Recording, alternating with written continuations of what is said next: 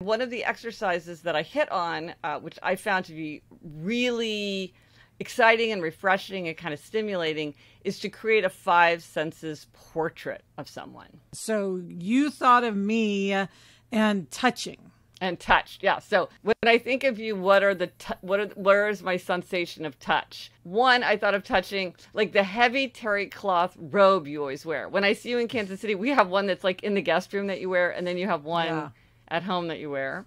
Two, stretchy hoodies, because you do love a hoodie. Three, I thought this is new, but like very much made an impression on me. Like, okay, the weirdly heavy bodies of corgi with that kind of soft but also spiky fur. Number four, hot coffee in a heavy mug.